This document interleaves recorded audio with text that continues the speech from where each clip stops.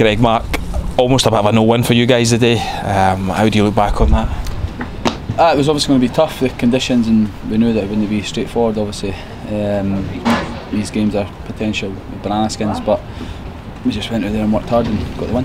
Greg, maybe a word for the hosts who really made you work for it today. Yeah, I mean, you could say this is their cup final, getting a draw at Hibs, and credit to them getting this far, obviously. And yeah, maybe like with the weather and things, it could have maybe they were probably a wee bit happier with than that was, but I think we got the job done. I think that was the main thing, and we managed to get a few goals as well. A few goals. It's been a wee while. How do you feel? Cheers, Kenny. I know, wow. Nah, it's good. Look, for me, it was just important to try and get 90 minutes. It has been quite a long time. Been a while since a goal as well, so it's obviously nice to get a goal as well. And obviously, most importantly, the win. I mean, a wee while since you'd scored for Hibs, but if you want to turn it to a personal level, easy when they're laid on a plate. Yeah, well, that's what I'm there to do. Obviously, in the role I was in today was to find Sparky, and I know he'll score. And thankfully for me, he's a natural finisher, and obviously it helps me my tally up as well. And he actually returned the favour as well, which is very nice of him. It's a very, very unselfish pass. I think we were all surprised at what was going through your head. Is he coming after me here? Team game?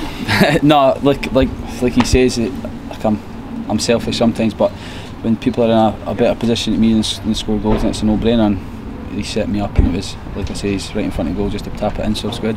It's early days, but you and Christian Wood seem to complement each other quite well. We signs of a partnership forming. Yeah, definitely. I think the big man works really hard, and he'll get his flick-ons, and he'll do a lot of the dirty work, and it sort of allows me a wee bit of freedom to sort of roam about.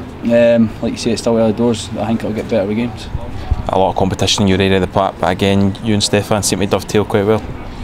Yeah, look, obviously we started the game as a bit further forward, and then as the thing a bit more security, dropped back in, and yeah, look, it's going to be competition for places, but if it's going to drive us forward and help push us on and get positive results, then we're all for it.